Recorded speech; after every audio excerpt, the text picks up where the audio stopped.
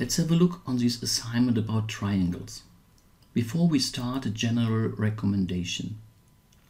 Always try to work in iterations, so do not try to implement a complete exercise directly. Always implement only a few lines of code, execute the code, check if everything is working fine, and only then continue. If you find a fault, first try to fix the fault before you continue. That's how even the experienced programmers work. Why? Because usually you spend most of the time identifying and finding faults.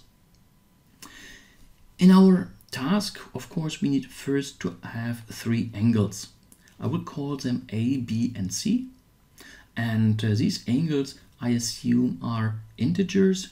But of course, when I get these through the input function, I first have to cast them into an int, because you remember input always gives back a string. So how can I do?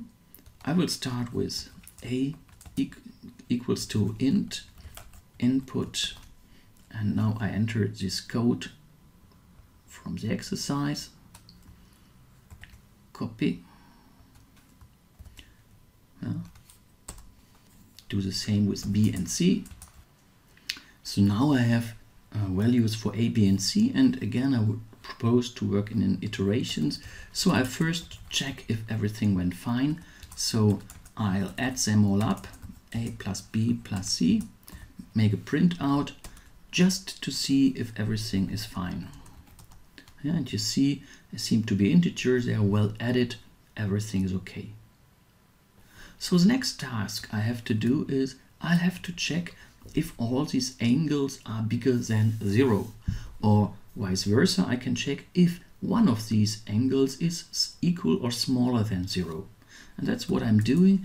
I state if A smaller or equal to 0, or B smaller or equal to 0, or C is smaller or equal to 0, then I give back a comment, and it takes this one from the code, angles must smaller than 0 are not valid.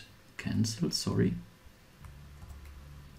Otherwise, for the time being, I state it's okay.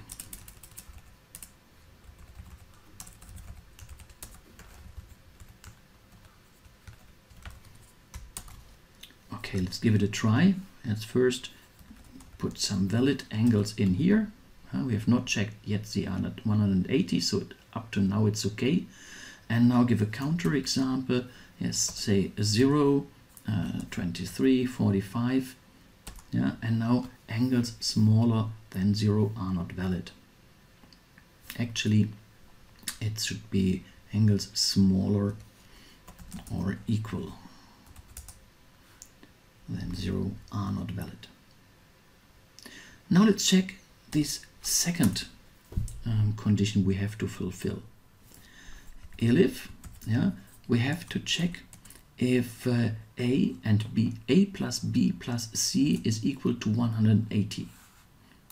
And if not, again we give a comment back. Elif A plus B plus C, and we check if it is not equal. So we say not equal to 180.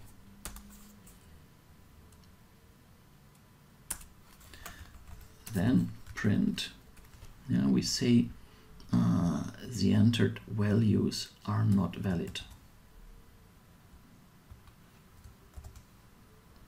And again, let's check.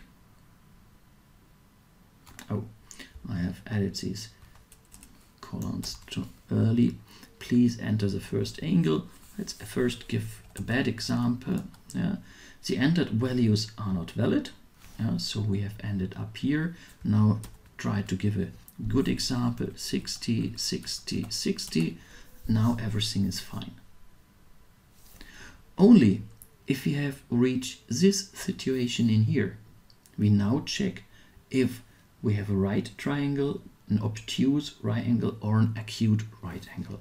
So here we have to nest a second if statement, and first we ask if there is a right angle.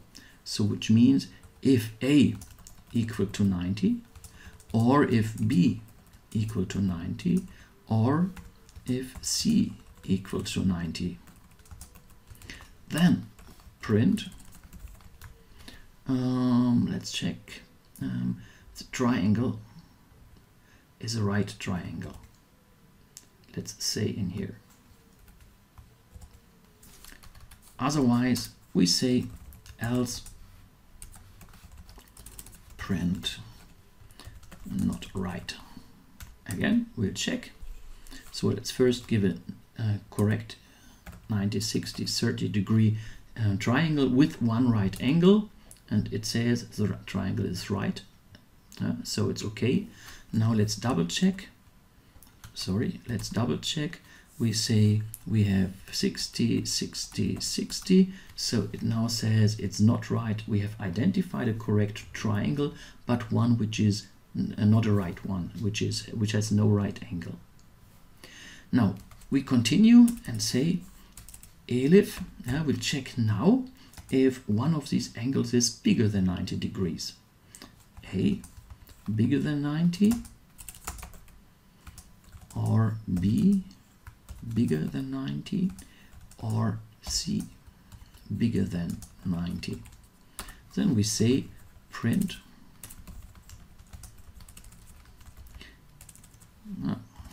the triangle is an